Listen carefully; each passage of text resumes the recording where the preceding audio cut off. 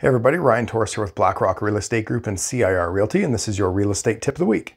So I want to talk about selling a home in a hot seller's market. So this is what we got right now. We have very low inventory, we have a lot of buyers, and homes right now aren't sitting for usually longer than, a few days or a week and things like that. So it's actually abnormal for a home to be sitting for say a month or two now, which is a little more regular throughout the rest of the year.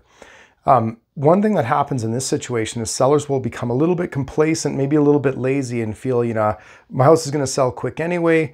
Doesn't matter if it's a day or 2 weeks. I don't have to clean it as much. I don't need to stage it, all these sort of things.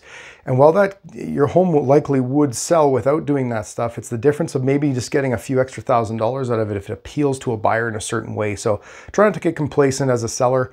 Go the extra mile, make sure your house is super clean, and make sure it's nice and staged and decluttered and looking great, and that'll help maximize the amount of money you get from your sale.